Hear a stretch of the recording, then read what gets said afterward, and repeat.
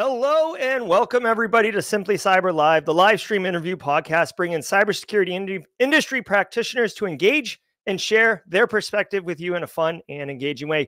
In this electrifying and intellectually stimulating episode, we're discussing and studying the evolving cybersecurity landscape and the multifaceted challenges it presents. Today, we're dialing up both the timeless battles we're all too familiar with, many of us why we have gray in our hair, with the emerging front lines in the battle against cyber threats. And who better to navigate us through this complex terrain than a wicked, impressive practitioner in the field, this guy, Craig Connors, VP and CTO over at Cisco Security. I've had an opportunity to talk with Craig. Very impressive, wicked smart dude. You're going to love him. On top of that, Craig will be explaining HyperShield, the revolutionary new security architecture Cisco launched literally today. We talked about it in the daily cyber threat brief this morning. It was absolutely lit. I think you're going to love it. Craig's journey is nothing short of remarkable, a testament to the power of resilience and innovation, which is going to come up in a hot minute. From the disciplined ranks of the U.S. Army, thank you, Craig, for your service. Craig transitioned into the tech space where he has been a vanguard at Cisco, serving as the vice president and chief technology officer of security. Spoiler alert, they don't just hand those titles out. Craig is absolutely deserving of that title and that role, and he's crushing it in that capacity. His insights have been sharpened over years of experience, from the tactical focus of network security to the strategic oversight of Cisco's security division.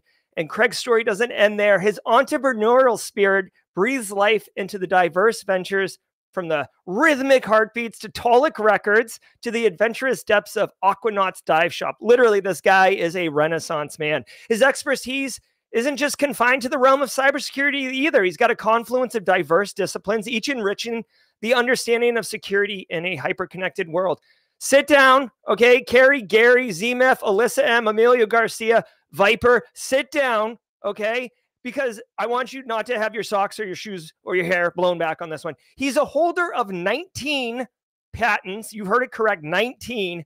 Craig's innovations have paved the way for advancements in network security, shaping the industry's approach to security, resilient communications. His vision is one of secure digital ecosystems where threats aren't just mitigated, but preempted. I love it, right? Like basically proactive security. Can I get a double dose of that? So buckle up. As we dive deep with Craig into the cybersecurity landscape, we're going to unpack the classic, the current, and we're going to look across the horizon at challenges that are going to shape the near future for us. Okay, guys, it's not just a conversation. It's a journey into the future of cybersecurity, guided arguably by one of the most forward-thinking leaders in the space. I can't wait. We encourage engagement, as many of you are familiar with. I see all the blue badge emotes. You know, Alfredo, Kimberly from the couch. I can see it. Kimberly's probably off the couch right now. We encourage engagement, and we want your thoughts. We want your questions, okay? So if you want to share it, drop it in chat, right? We very much encourage it. And if you have a question for Craig, put a Q in front of it so I know, so the mods can grab it. I will facilitate it to Craig. To Craig. I don't know why I just had a brain melt there, because I'll know it's for him, all right? Live on stage. So just get the engagement train started. Let me throw out, I'm doing polling today, guys, because I wanted to have some fun with it, okay? So I'm going to throw out our first polling question. So chat, listen up. If you could have one superpower, okay, to improve cybersecurity, what would you take? Would it be telepathy? Would it be time travel? Would it be super speed? Go ahead. If you're on YouTube, vote now. I'm just curious. What would you take if you could get a superpower? Like you just come down and get touched with the one, telepathy, time travel, super speed, to make cybersecurity easier, or to drive cyber risk reduction, or to just mess around and punk on threat actors. And while you're voting, grab a comfortable seat, perhaps a pen, paper, because Craig's going to be dropping knowledge bombs on you, and prepare to be inspired. If you're a squad member, like Eric McKellen and Nerman, Chris Cahall, drop your Oprah emotes as usual so we can give Craig a nice Simply Cyber welcome, and help me welcome Craig Connors to the show. Let's go get him.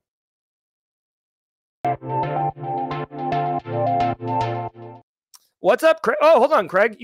I know you're big with 19 packs. Yeah, that was a lot. Yeah, well, hey, you know what? You've done quite a bit, man. So, it's well-deserved, obviously, well-earned. I hope we have time to get into the patents, but you have a very impressive background, Craig. We all heard it in the read. But before we get into the meat of cybersecurity, right, and you just blow our brains back, I'd love to know your thoughts, right? pick a superpower, Craig. What are you doing? Telepathy, time travel, super speed for cybersecurity. I know you have kids and like, you know, they might want you to lean one way or the other. I mean, for cybersecurity, it's got to be time travel, right? I mean, as perfect as we think we can be stopping threats, like what if my XDR could do time travel to do ransomware recovery? Like that's the greatest thing ever. So I think that's obvious. Yeah, you know, 100%. Like, yeah, like we're looking for that button in the MDR solution. Like, where's the time travel button? It looks like Chad agrees with you 100% right now. We got time travel at 52%. So yeah, thanks for sharing that, Craig. So Craig, you've been around the industry in a variety of roles over the years, right? Can you share with us some of the significant shifts that you've seen in cybersecurity from your early career to now?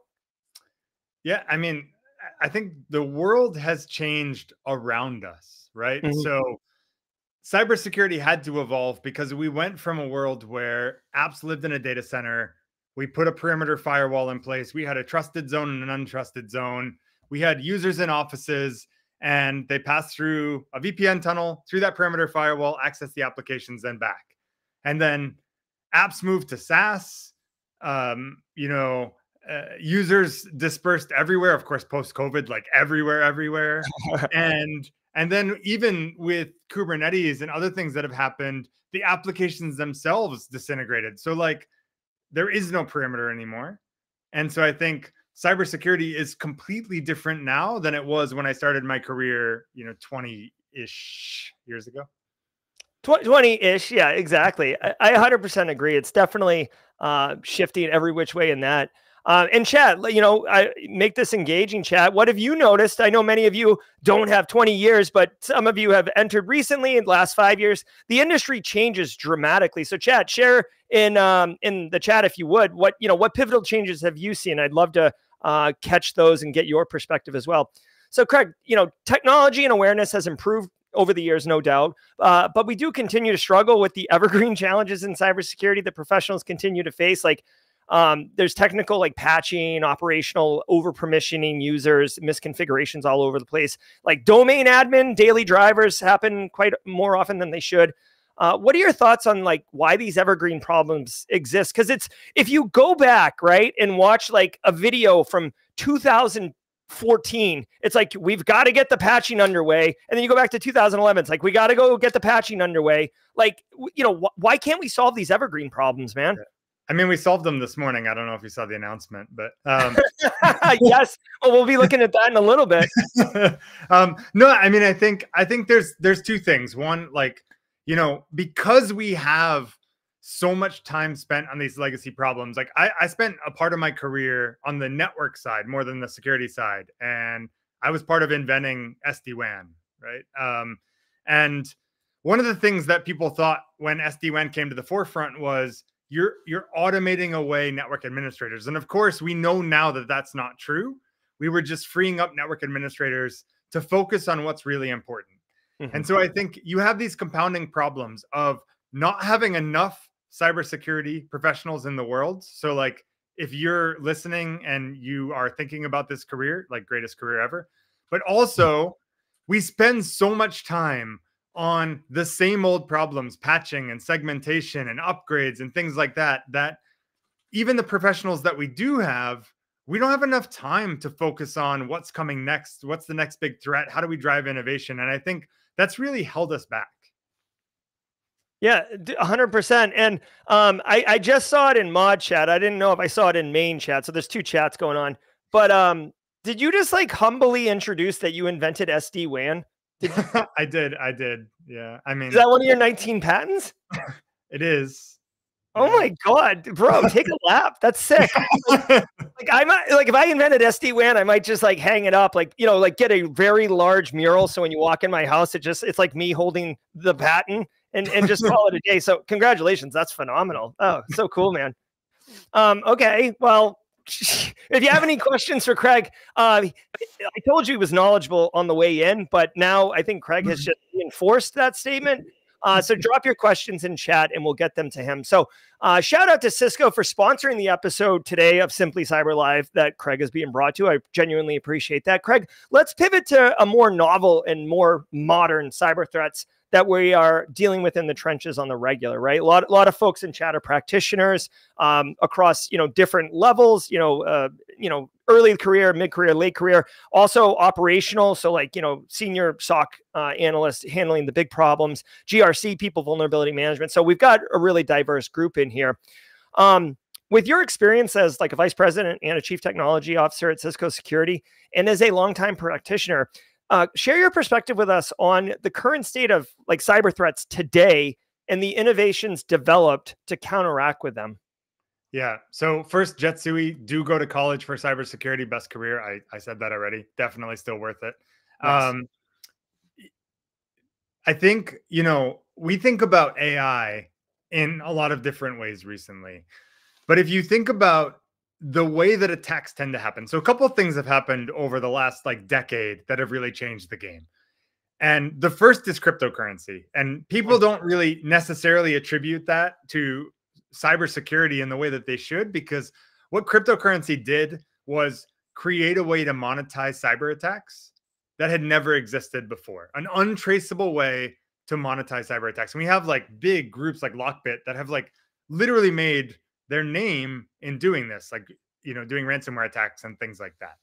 And while everybody freaks out about 0-day attacks, I think what groups like Lockbit have figured out is that it's much easier to just look at a CVE that comes out, look at the patch that came out, reverse engineer the patch, and go look for the easy targets, because you've already taught me by telling me how you fix the exploit, taught me how to exploit it. But now you bring Gen AI into this. And if you think about, if I'm a black hat, what I'm going to do, I'm going to look at the list of CVEs coming out. I'm going to find the patch. I'm going to reverse engineer it. I'm going to write code to exploit it. I'm going to find who's susceptible and I'm going to attack them. I can do all of that with Gen AI now. And so the window of time from announcement to exploit is shrinking and shrinking and shrinking. And so that's really at the forefront of what's going on right now, right? There's a company in the US that just paid a $22 million ransom to unlock their data. And that is like insane. That's more than the cybersecurity budget of almost every company that I know. Yeah. Oh, hands down, hands down more than the budget for sure. And, two things. One, I thought AI was going to be like your future problem. But apparently the AI is here. It's not coming.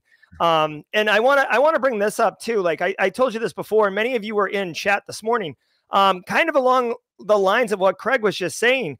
Researchers are demonstrating that they can feed security advisories directly into ChatGPT right now and get it to pump out exploits. Now, there might be some jailbreaking. Obviously, we aren't 100% clear on which advisories and which exploits, to what level, right? It's not necessarily like a no-click 0-day Pegasus level spyware. But Craig, is this kind of what you're referring to when you're talking about the speed from vulnerability disclosure to exploit in the wild? Yeah, absolutely. I mean, if I can use GPT-4 and we've got GPT-5 coming, right? So like, who knows what's around the corner? Then I've shrunk that window down tremendously. And actually, we announced HyperShield this morning. One of the interesting things about that announcement is that we use GPT-4 to create protections against the exploits. So almost the same way the attackers are reverse engineering the patch to exploit it, we're reverse engineering the patch to protect against it. So you've got like attackers and defenders using the same AI techniques in a race against each other. Oh, I love that. So, okay. So just to kind of like, I guess pull the thread with this one, Craig, obviously it's already happened. We're already talking about AI, like AI. I honestly, I can't go to a conference. I can't go to a, frankly, anywhere without AI sucking the oxygen out of the room. I know you talked about how it's being used today by threat actors and stuff, but either offensive or defensive, how do you see like AI and really machine learning behind that shaping strategy for cyber leaders? Yeah, I mean, this is the biggest transformation since the smartphone, right? And I think GPT-3 was kind of like the iPhone moment for AI, and in the way that the first iPhone was the smartphone revolution, because BlackBerry is kind of like a niche thing. And then iPhone came along and everyone saw the power of what a smartphone could do and really started to believe it. And I think GPT-3 brought the same thing to Gen AI. Once I could touch it and feel it and experiment with it, it went a long way towards building consumer trust in AI. Now, of course, there's still a lot of scary things around AI and things like that, but it really changed the game in terms of people's perception of it. And what we're seeing now is just the start of this first set of products that was built from scratch using AI, right? And I think that's completely different than bolting AI onto an existing solution. So if you think about, like, everyone's got an AI assistant. Every website you go to has got a chat bot now, right? Like, everybody's trying how to figure out how to add AI on top of what they're doing. But what you're seeing now, like with HyperShield, is we didn't even start designing this product until after GPT 3.5 existed. Like, we were a long way down the Gen AI revolution. And so we took a blank sheet of paper and said, what are the hardest problems to solve? And can this help us solve them in a way that's never been possible before? And I think you're going to continue to see more and more, like, mind-blowing innovation that comes as a result of that. Yeah. So let's do another poll and get Craig's thoughts, and obviously chat. I want to get you on this one.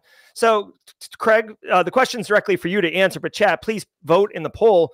What do you believe is going to be the most critical factor in strengthening cybersecurity defenses against modern threats? And your options, Craig, and I think I might know where you go with this one: enhanced AI and ML tools, like leveraging advanced AI for predictive analysis and such; human expertise and continuing education, so investing in the workforce; or stricter requirements and policies and regulations, so like legislating it and having government leaders intervene and kind of put controls, whether it's export or use controls. What do you think, given those three options? I don't. Can I pick two? Because two of them go hand in hand, right? Because I think, I mean, like, AI is obviously the game-changing technology. AI allows us to react much faster than we ever could before. It allows us to do things that are just transformational, like things we used to write code for before that we don't write code for now. It's absolutely mind-blowing to me, even as someone, and I'm a coder, like I have been my whole career. In every role I've held, I've never gotten hands off keyboard. But there are so many things that we can do using generative AI that don't require us to write code. Like, I want to build a protocol dissector. I can feed a protocol spec into GPT-4 and I can get the code to dissect that protocol, and I can turn things around much more quickly, right? So that's huge. Like, that is unbelievably huge, but it doesn't eliminate the need for humans. So AI is great for two things: for stopping known bad things very quickly, for allowing known good things very quickly, and then for taking the gray area, which is honestly very big, and giving human administrators a prioritized list of what they need to deal with. Because we're still, as human experts, required to analyze that gray area and help both train the AI and inform the AI of decisions it can't make, right? Mm-hmm. Yeah, 100%. And, I agree with you. I feel like it's really a tool to enable. I'm a strong advocate of Mustafa Suleiman and his vision for or philosophy around AI, and kind of the it's going to take our jobs thing is not necessary. That's kind of been debunked. Every technology that automated things, it just freed up people to do other things.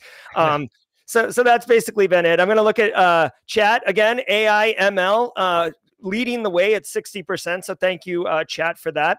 All right, Craig, let's turn our vision looking forward. All right, because we had a question in here. I'm gonna bring it up on chat, and then I'm gonna ask you the question because it ties hand in hand with what M. Siraji says here around emerging threats and organizations have. So, okay, so if you're just joining us, I want to preface this, right? Craig is helping us investigate how to combat modern cyber threats presented by Cisco. Now, looking forward, Craig, talk to us about like potential future cybersecurity challenges, like in the evolving nature of digital threats. Like, you can go anywhere you want. You've got, unlimited, fiction writing capabilities here. Where are we going? What are the emerging threats?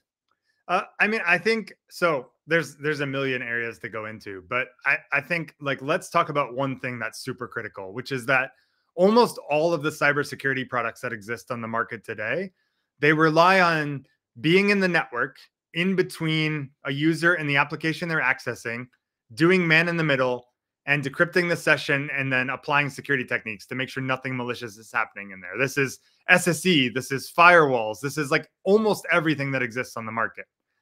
But we're quickly moving towards a world with TLS 1.3, with post-quantum encryption, that we're not going to be able to do man in the middle anymore. So imagine a world where everything is end-to-end encrypted from the user to the application, and my firewall and my SSE is completely worthless at stopping a threat. That is really, really scary, right? If you don't think of a new way that you're going to approach and tackle this. And so I think that is the number one thing that should be scaring people, that the techniques that exist today for 99% of the security we do will not work very soon. And we know this. Like, I don't know if this is a good example or not, but based on what you're saying, and I hadn't thought about that particular argument yet. So I'm just, kind of mulling it over and thinking of it. It is a scary proposition. And the first thing that comes to mind is kind of like the Ottomans and like having horseback rider with a saber. They were like the weapon system of the day. Like if you had a horse and a saber, you were going to cruise through any army. And then if you go up against gunpowder, like, see you later. Like it does not work. You will fail miserably. So is that kind of a, it's kind of a more warlike parallel, but I mean, that's basically what you're saying is like the mechanisms, the tools, the weapons we have, the weapon systems will be ineffective. Yeah. I mean, it's a great analogy. You mentioned I was in the army before. I feel like cybersecurity is the new military frontier. Like we have nation states doing a lot of these big attacks, right? Like this is part of, if we think about the wars that are going on right now, cyber attacks are part of the actual tactics that nation states are taking against each other. So I think your technology to war analogy is actually really, really apt in that sense. And I think you're right. Like we need the right weapons to combat what the attackers are doing. Well, thank you, Craig. Any compliment coming from you, I'm going to, especially like an intellectual compliment, I'm going to take that and put this as like a little TikTok or something, just you complimenting me over and over again. So, Craig, at Cisco, you're directly involved in innovation at the forefront of cybersecurity. Tell us how, Craig, right, in your own words, how do you see the future of like innovation, right? You've already talked about like what the problem is going to be. These controls aren't going to work, right? Like, so like, how do we innovate? How do we fix, like, tell us it's going to be okay, Craig. It's going to be okay. Okay. Excellent. I mean, thank you. We got a lot of smart people working on these problems, right? So I think, we're moving away from, like I said, we're moving away from a world of crossing a perimeter to a world where network and security come together and security becomes intrinsically embedded in everything we do end to end. So just like we're encrypting traffic end to end and not letting someone inspect it, that means that we need security running end to end and make it part of that same tunnel. Someone in the chat earlier said like, networking resonated more with me than cybersecurity in terms of studying. Those two fields are collapsing. And I think, a few years from now, you won't think of networking and cybersecurity as being different areas. You will think of them as being intrinsically linked. And that's one of the things that attracted me to Cisco, because obviously Cisco is the biggest networking company in the world, but it's trying to pivot to cybersecurity. And it is like the greatest opportunity for me to capitalize on that intersection that we see coming. Yeah, it basically can enable you to innovate freely and with, and solve probably some of the harder problems, right? Because you guys have access to all those challenges. Yeah, I absolutely love that. So since we're talking about the future, which I love doing, let's get everyone's thoughts with another poll. This is our final poll of the day. So, if you're not enjoying the polls, this is it, right? So Craig and chat. Craig, which area do you think is going to be the most pivotal in defining cybersecurity strategies against emerging threats, right? So a lot of new tech coming out. So we have quantum computing.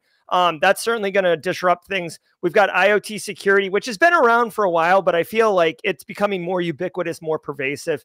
And then international cyber legislation. So like, different countries come into terms on standards and normalizing different things. So what do you think is a pivotal area for defining cyber strategies against threats? Yeah, so I don't think it's any of those. Okay. I think there's a couple key areas, right? One is, how are we going to use AI to stay ahead of the attackers as defenders? Because integrating in the network is fine, and that addresses some of the visibility gaps we have today, but we have to also address the agility gaps that we have. And I think the other one is identity, right? Because like 74% of ransomware attacks today come from stolen credentials or some other type of identity impersonation. And a lot of what we think about today has been around that problem: human identity. How do I identify a user? How do I do things like that? But there's a lot other types of identity that are really important. And I like to say, like, if we think of the classic firewall 5-tuple for writing a rule, we think about like IP, port, protocol, right? And source and destination side.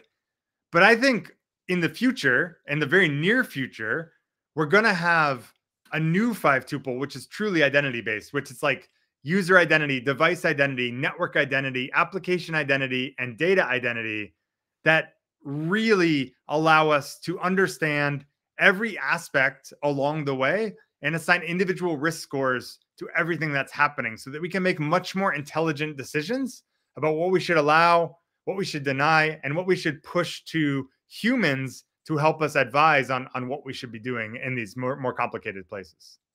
Yeah, no, it's a great point. So two things. One, just to get it out of the way, I came up with these polling questions, and for the answer not to be any of the three is absolutely savage. I will not be putting that on a TikTok reel on repeat. Unfortunately, gosh, Craig, I do love your your honesty though.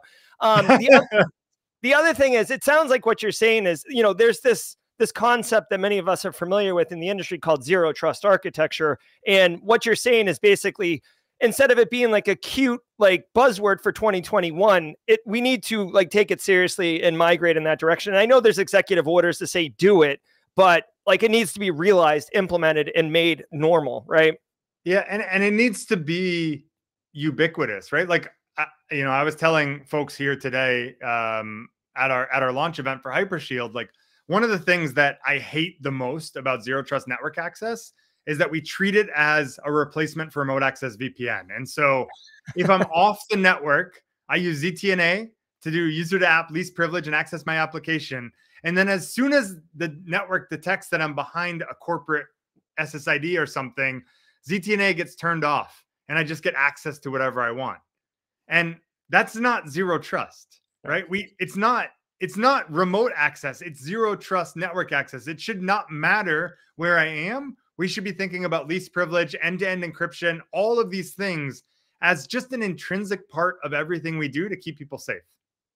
That is a very honest and real and also hilarious observation. It makes me think honestly of like, basically cloud. If you look at cloud computing nowadays, like if you actually realize cloud, it's awesome and it's a force multiplier and you can scale and elastic and everything. But when cloud first came out, people just like lifted their data center up and put it up in the cloud, and like they didn't get any of the benefits. And they're like, oh, this didn't save any money. It's like, yeah, you're not using it correctly. It sounds like the same thing with zero trust. Like you got some not old, but like, some sysadmin who's in charge of the zero trust. And they're like, oh yeah, just get them in here and, we'll do it that way. Yeah, exactly. Oh By the way, God. someone in the chat said if Cisco has ever thought of pairing up with Cisco. And I think that's the guy who made the thong song. And I'm like just old enough to really, really resonate with that. So I think it's a great idea. Oh, well, thank you. That's actually a question from the Haircut Fish. It was silly. Haircut Fish is our resident meme maker. He makes custom memes for the channel every week. So shout out. You might even end up on, you know what, Haircut Fish, I think like the savage animated GIF, but it's Craig just savagely burning me with that poll question might be a good one if you're asking for inputs. Jetsui, I don't know if I should be advocating other businesses, but Code Academy is a great place to start. Go take Python beginner courses on Code Academy. That's a great thing. Someone talked about joining late into this industry. I got my computer science degree when I was 31. Like, it doesn't matter. Just, this is the future. get on the wave whenever you're ready to get on the wave. Awesome. Oh, dude, that's inspiring. Okay, so let's pivot. Craig, we're right at 5 o'clock, so 30 minutes into a 60-minute show, and I know HyperShield is phenomenal, right? I'm going to bring this up here as I get this going. Okay, guys, this is from this morning's news. This thing just dropped like it was hot.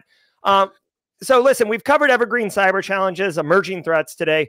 Cisco released in the news today, HyperShield, right? You guys have seen it. We talked about it earlier, with the intent of embedding security into the data center fabric autonomously and addressing the challenges of exploit protection, segmentation, and upgrades. Now, Craig, share with us, what is this new tech from Cisco? What are the key features? How will it impact security operations once people get a hold of it? All right, let's see how fast I can do this. Okay, here we go. HyperShield. So me and my team created HyperShield to completely reinvent cybersecurity in the age of AI, right? And like I said, this is the first product I've got to work on where I started with knowing that generative AI was available, knowing the capabilities it had, and thinking about how we take that forward. But there's a couple other technological advancements that have happened recently that are key here. One is eBPF. So if folks don't know what eBPF is, it's a way to securely extend the functionality of the kernel at runtime. So no longer recompiling a kernel or building a kernel module. I can do just-in-time compilation of code and extend the functionality of the kernel. And then we've got like hardware accelerators and all this cool hardware that's going on. And so what we've done is we built an agent using eBPF. We said, what if we could wrap users' entire applications in eBPF? So instead of dropping the ball like Jerry just dropped whatever he dropped. And I just knocked a complete bottle of water onto my wall and everything, but we're good. Hey, Craig, I'm going to let you go full tilt just so you can really explain this to everyone. Okay, cool. So instead of relying on just networking, like NetFlow data, like we have classically to try to do cybersecurity, what if I could wrap my entire application in this thing called eBPF? And now I know not just network traffic, but I also know every function call, every system call, every disk write, every database write. And I put that and build an application dependency graph. So I know every dependent library, every file, every database that your application requires. And then I can take that graph and apply AI to it and do three things. I can auto-generate microsegmentation rules to stop lateral movement.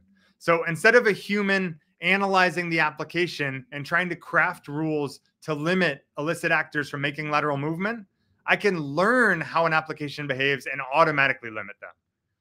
Second, I can map the libraries that I find inside the application to known vulnerabilities that exist, and I can block them automatically using eBPF, because eBPF can be observability and it can also be enforcement. And third, I can match against any pattern of malicious behavior. So like in cybersecurity, we talk about IDS, IPS a lot and using network-based signatures to match things. But what if I could match any type of malicious behavior an application did? Privilege escalation, remote code execution, SQL injection, anything that an application does. And I can make it like VDS, VPS, we like to say, like vulnerability detection and vulnerability protection, because it's way more than just networks. All of those things, super transformative in the way that I would block threats. But I can't put eBPF everywhere, right? So as great as that agent is, there are legacy workflows, there are mainframe workflows, there are IoT and OT devices where I can't put eBPF. So I still need some sort of firewall or a network security appliance that I'm gonna pair with this. But the challenge we have in those appliances today is that they're really, really hard to upgrade, right? So I think in the last couple months, we've had some very high profile vulnerabilities disclosed and some firewall vendors that exist. And one of the challenges is it's really hard to upgrade those firewalls. And we talked earlier about, people using Gen AI to identify vulnerabilities and exploit them. There was a vendor that released a critical like 9.7 vulnerability last June. And a month after the patch was released, 60% of their firewalls hadn't been upgraded. And we're talking about internet-facing perimeter firewalls. So that's pretty terrifying. So the other thing that we've done is inside those appliances, we're actually running 2 versions of the code in parallel, so that when a new software release comes down, we can actually mirror traffic between both versions. So basically create a digital twin of the situation. We're actually taking every customer's production traffic on every single enforcement point and mirroring it through the primary data plane, which is running their production traffic, as well as this digital twin, and then using AI to make sure that the new version of code will work for your specific type of traffic and your specific set of policies and your specific set of features, so that when you upgrade, we just do this simple Kubernetes style blue-green deployment where we move one flow at a time over, and with zero downtime, we can upgrade you from the old version to the new version. So now I've got something that can find known vulnerabilities and stop them immediately, find unknown vulnerabilities and stop them immediately, and can automatically update your firewall with zero downtime. That's like a huge number of threats that we've stopped. And on top of that, it automates the process of segmentation. So if threats do get in, lateral movement is locked down as much as possible. Yeah, I mean, there's so much to unpack there. And chat, I know earlier today you had a lot of technical questions, so we can get into that. Just drop them in chat. There's so much to unpack. So one of the things that I wanted to ask about is you mentioned this detecting unreleased or unpublished, undisclosed vulnerabilities, VDVP you had referred to it as. So are you saying that you're using the technology to also kind of like basically almost white hat view the code, the like looking for different types of weaknesses and vulnerabilities that might be there? And then, I mean, obviously you can't change the source code of the application. So, I mean, are you making compensating controls? And is there some type of back channel to the vendor around disclosure? Like, is Cisco going to be popping out CVEs like all over the place in 2025? Yeah, I mean, so Cisco already does pop out CVEs. We've got Talos, we've got 500 security researchers. I do love Talos. Yeah. So, but yeah, I mean, so absolutely, right? We are using AI to find vulnerabilities. We're also integrating with vulnerability scanners that exist. So imagine you've got Qualys or Wiz or any other vulnerability scanner plugged in your environment. It reports to HyperShield that there's a vulnerability. We check our database to see if there's a compensating control. If there is, we can instantiate it right in eBPF in a minimally invasive way, like a very targeted patch to block the vulnerability from being exploited, right? And then once you upgrade, we pull it out automatically. But if we don't have a compensating control already developed, we try to use generative AI to automatically create one. Just back to your GPT-4 example earlier, right? So can AI reverse engineer and immediately create a patch for this vulnerability we found? And if not, then once again, we hand it off to folks like Talos and ask human security researchers to reverse engineer the vulnerability and create a patch. And so like in February of this year, I'll give you a human example of this just to show you how easy it is once you have the framework in place. There was a really big remote desktop vulnerability lots of people probably heard about. It was disclosed privately on the 13th, publicly on the 19th. On the 22nd of February, CISA confirmed that it was exploited. My team, when we got the private disclosure, within 15 minutes, we had a compensating control deployed in HyperShield for this. So we have shrunk the amount of time. Obviously, if AI can generate it, it's even faster. But even in the human case, we're talking about minutes from disclosure to preventing the exploit of the vulnerability. And then as soon as you upgrade that RDP application, we pull that compensating control out automatically. So we've completely changed the game in terms of how quickly you can react to vulnerabilities. Yeah, I love that. And another thing that I love that you do, Craig, because I'm a GRC person, right? I came up in CISO and everything. Like, you like put the patch in place, put the compensating control in place, give them access, whatever. Break the glass, emergency access, but no one ever comes behind and removes the access or removes the compensating control or sunsets the application that was there just as a temporary fix. And I hate that. It's like, it's infuriating because then it becomes critical business infrastructure somehow. And we got to deal with that. So I love that you guys make, basically removing it part of that. So I know that this is all automated. There's a lot of questions in chat. There's a lot of questions in the chat. I mean, so two good ones. Do you test it in a vanilla environment first? We test it in our digital twin first to make sure that it's not going to disrupt the operation of the application.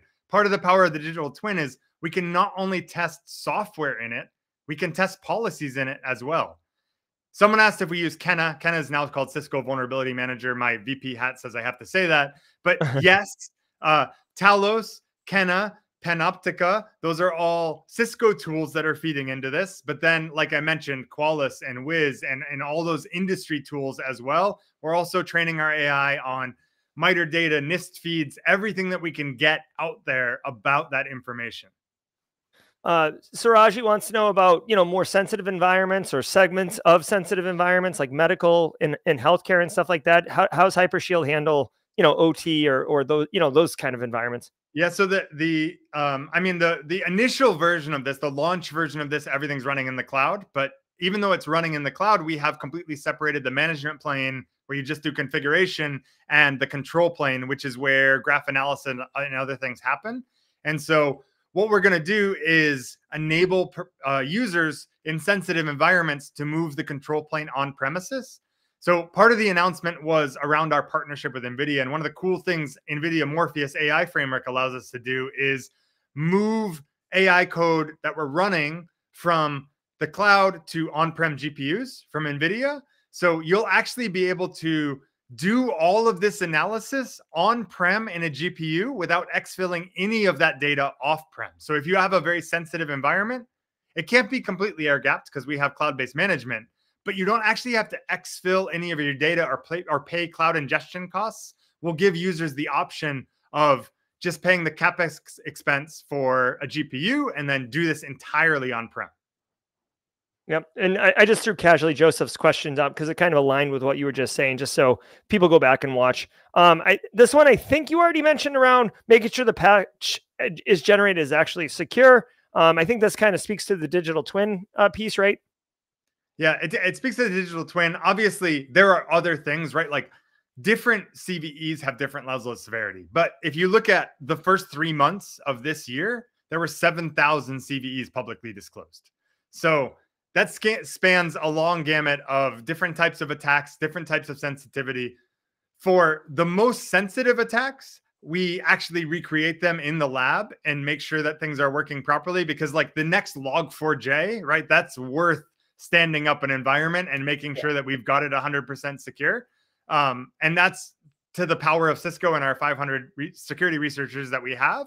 But for a lot of these, we're able to use AI to generate them, digital twins to test them, and address it there. And actually, one of our early customers who's already purchased this, even though it's not generally available yet, is one of the largest healthcare providers in the US. So it is absolutely not yet for hospitals, James. It is absolutely yes for hospitals and for financial services. And actually, the most sensitive environments are the places that are looking to deploy this first, because those are the places where cyber threats have the greatest ramifications, whether it's financial loss or literally the loss of life in the case of hospitals and patient care.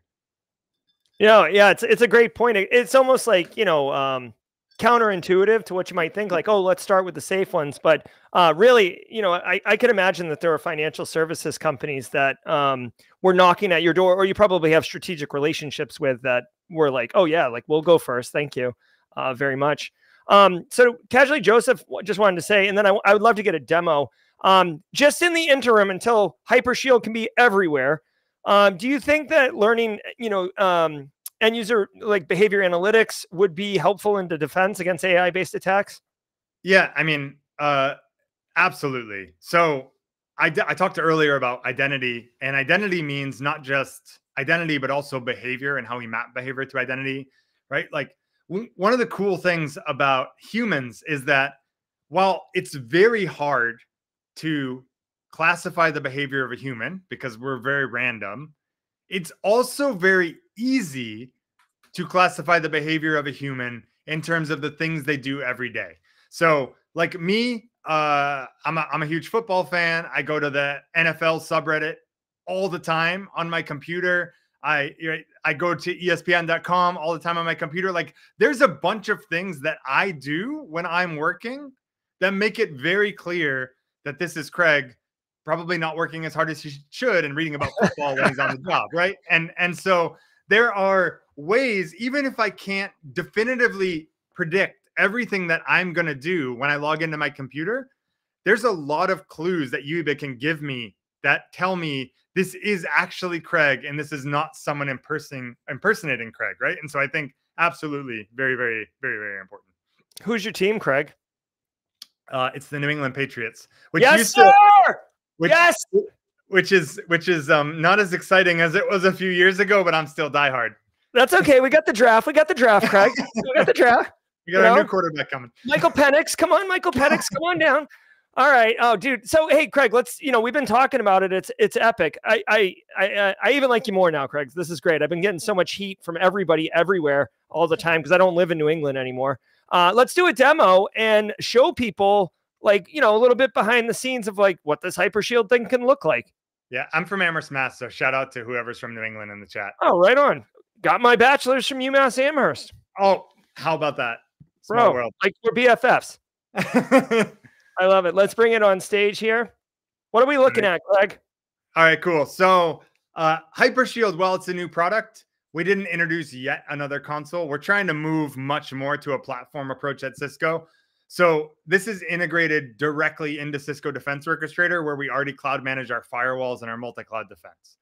So we've got here in Cisco HyperShield a system where we've got one of our virtual firewalls with its dual data plane running. We've got one of what we call our Tesseract security agent, which is that agent that's using eBPF to monitor a couple of workloads. If you don't know Tesseract, it's a 4-dimensional representation of a cube. So we thought like Kubernetes is a cube. And if this is a 4D cube, we're going to do things that you never even dreamed were possible with Kubernetes in security. So while this is running, it's learning about your system. And you've got Cisco developers that are writing code to make it better all the time, right? CI/CD, bringing it down to the shadow data plane. So if we refresh this, we'll see a couple things. We'll see that there's a new version of code that's currently testing in our environment. And we'll see that a critical vulnerability with a CVSS score of 7.5 has been identified in Apache 2 running in our environment. So I'm going to walk through 2 of these use cases. First, the upgrade, and second, the CVE. So we've got this upgrade being tested in the shadow data plane in that digital twin completely transparently. You can see the list of past versions we've tested below. Of course, in GA, these version numbers will get a lot prettier than these hashes. And what you see is this version actually failed in this customer's environment. And it failed for a bunch of reasons. Maybe one of the most alarming ones, that memory grew by 8.76%. And that's obviously looks really bad. And so we've got a very low confidence that this will work in your environment. So we're actually going to show the result is an error, and we're going to report a bug automatically back to Cisco. So no need to open a tech case and provide diag bundles and all that. We've already been alerted of the failure that happened on the system. And so some developer at Cisco is now hard at work fixing the bug, goes back into the promotion pipeline, and boom, all of a sudden, I've got a new version that's being tested in my environment. Now, the testing goes on over a period of time. How long it takes is really gated by how much coverage we can get in the system, because we build confidence on things like code coverage, diversity of the types of traffic that we see, numbers of your policies that have been hit. We're trying to see everything that could possibly happen in your network and how certain we are that things will work. And obviously, it wouldn't be a very compelling demo if I made you wait 24 hours for testing to complete. So we're going to short circuit the testing time here. But once we hit 90% or higher on the confidence score, we're going to tell you that this has been certified by HyperShield, that we're very confident that this is going to work in your environment. We embed release notes directly in here. We give you a list of all of the test cases that we executed and how we've confirmed that this will work in your environment. We show you the difference in policy hits between the old version of code and new version of code. And then you can see that it's pending applying. And then when you hit update now, as I said, 0 downtime, not a single packet lost, because the flows are running through both the primary and the digital twin. And all we're doing is changing the exit point to be from the primary to the shadow data plane. So within seconds, you're running the new version of code with no downtime.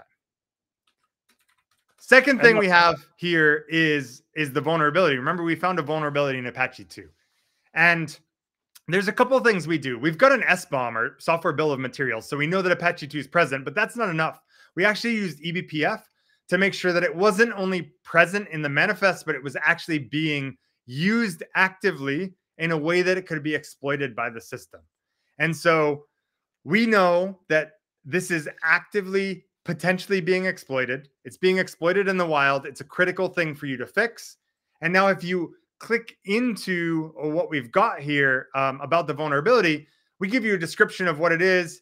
We've got this interactive AI assistant where you can ask questions like, tell me what this is, tell me how you'll fix it. We'll give you reference links. We'll give you lots of cool information. We can deploy it for you automatically. All of the cool things AI assistants can do. But let's actually show this being exploited. So if we jump into this window, at the top, we've got Apache running. At the bottom, we're running Metasploit. And you're going to see at the top an extra session get created. That's a process that was spawned when we did the remote code execution attack. And so Metasploit was able to open an interpreter session. And now we're going to do something nefarious. We're going to steal Alice's AWS credentials. So I'm in your system. I've exploited Apache, and I've stolen your data. But remember, HyperShield told you we could stop this. So if we go back and click deploy, HyperShield's going to push a distributed shield to all of your Apache servers that are vulnerable. And within a couple of seconds, that shield is in place. And if we go back to that same server and run that same Metasploit script, after we type the password correctly, then you're going to see that at the top, when that process gets spawned, it's immediately killed because we detected that this was the exploit and we blocked it from opening a new process. And then in the Metasploit window at the bottom, you see that the exploit was completed, but no session was actually created. So you haven't patched Apache. All we've done is using eBPF, we've intercepted that nefarious action that the attacker was taking, and we've blocked the vulnerability from being exploited. And again, once Apache gets updated, we'll actually pull this compensating control out automatically. So that's like a really quick demo of two of the really key features of HyperShield. Yeah, that was very impressive. Chad, what are your thoughts? Someone here saying HyperShield's the GOAT. Again, Craig and his team invented, invented's kind of the right word, right? Or created HyperShield. I love all this Western Mass love in the chat. We got like Western Mass. We got outside of Springfield. I love it. Oh yeah. My wife, I met my wife in Springfield at my first job, my first real big boy job ever. So, hey, real quick, while you were talking, and I know this resonates with everybody that's a practitioner in chat right now, when you're talking about, like specifically, it did a million different things that are awesome automated. But when you said that you don't have to collect a bunch of like diagnostic information and send it back to the vendor to get help, literally, this is like what went through my mind. Oh. Right? You know what I mean? Like, I can't think of a better. The best part is when like everyone knows this, right? It fails. You do the upgrade, it fails. You gather diagnostics, you send it to TAC, and then they like call you back and are like, "Oh, we forgot to gather all the diagnostics. Could you make it fail again?" Yeah. Like that's the thing that I never want anyone to ever experience again. Oh my God. No, I can't even think of what GIF that would be. Just like, no, like you're just like losing your mind. Like, you like at that point, I feel like you're almost like, you know what? We'll just accept the risk. We'll just accept the risk. We'll just accept the risk. Oh my God. So, I mean, Jesus. So let me ask you, just as a practitioner, the one question that I personally had was like, whenever there's a new technology, it's great. You deploy it. It solves a million problems. It's great. But like sometimes there's a like there needs to be a human to man the station, right? Or a woman, excuse me, or a person to man the station. So like what kind of engineer requirements is it? Who would be a good fit? Because there's a lot of practitioners in here are probably amped up about HyperShield. So I mean, so like one thing is you can let this run in a fully automated fashion, and it can take care of a lot of the things that you spend time on today. There's still, like I said, a whole bunch of gray areas. Like known bad is very easy. Known good is very easy, but gray areas are hard. So having the ability to research those gray areas and understand if unusual behavior or anomalous behavior from an application is really good or is actually bad, that's the kind of thing that we still need humans for, even to just help train the AI. But I think the other important thing is that nobody expects anyone to deploy something on day one and be like, oh, great, AI solved all my problems. I never have to upgrade a firewall again, right? Yep. Like, so the entire system is designed so that you can phase in the automation as you're comfortable. So let's say that my change control process for a firewall upgrade is I open a ServiceNow ticket when I'm ready to do the upgrade and I attach all the information about it. Well, like with HyperShield, you can say, when HyperShield qualifies a new image, open a ServiceNow ticket for me and attach release notes and attach your output of your QA that your AI engine has done, and tell me how you know it's going to work in my environment. You can still schedule a maintenance window. It's going to be a really boring maintenance window because the upgrade's just going to work, but it allows you to slowly build trust in the system before you start allowing it to take automated action, right? So we say like it's the system that earns your trust, because I think that's really important. And I think the digital twin plays such a key role, because when people tell me I don't trust AI to write firewall policies for me, I say like, cool, neither do I. That's why we put a digital twin in there. We're not just recommending a firewall policy and saying cross your fingers and hope it works. Yeah. We're attaching to that results of, in your actual production environment, what will happen if you remove this firewall rule or add this firewall rule. And so you get that visualization that, again, the human engineer can go look at and make sure, yes, this actually matches the intent that I expected. And you can actually iterate over policies in this digital twin and fine tune your rules so that when you put them into production, you know exactly what's going to happen. I love it. Tim Roth wants to know if HyperShield has an AI bias built in against Bills fans. Like, is that Bills fans suffer enough? I don't think they need any more. Oh my God, yeah. So Lohith Dathi wants to know, you gave that demonstration of the Metasploit popping into an Apache, popping a shell, kind of looking under the hood. Is it more based on signatures? If you choose a different approach to exploit, how does it work? Yeah, so we not only train it on CVEs that exist, we also train it on things like the MITRE attack framework, MITRE's common weakness enumerations. So we look for patterns of unknown malicious behavior as well, because we know, like, think of Log4j, right? Like, everyone was like, oh, Log4j, we're going to block it with a WAF. And it took like 15 minutes for attackers to figure out how to bypass the WAF rules. So layered defenses are super important. Applying a bunch of different techniques to protect it are important. So that compensating control could be a WAF policy, a regex on an API call, and an IPS signature placed in the network enforcement point, all at the same time. We're not necessarily relying on just one way of stopping the attack. We're considering that there may be multiple different vectors of exploit. Yeah, that's wildly interesting. So as an engineer, right, or a security professional or whatever, like, am I logging into the dashboard and seeing all the actions HyperShield took overnight, or is it like a digest or webhooks to a Slack channel? Or yeah, so when you log in, you see a couple things. You see everything that either HyperShield did or your human peers did through HyperShield. You also see a prioritized list of what you should care about from a risk perspective right away, right? So there are things that it doesn't know what to do with, right? Like, that's the reality. AI can't solve everything.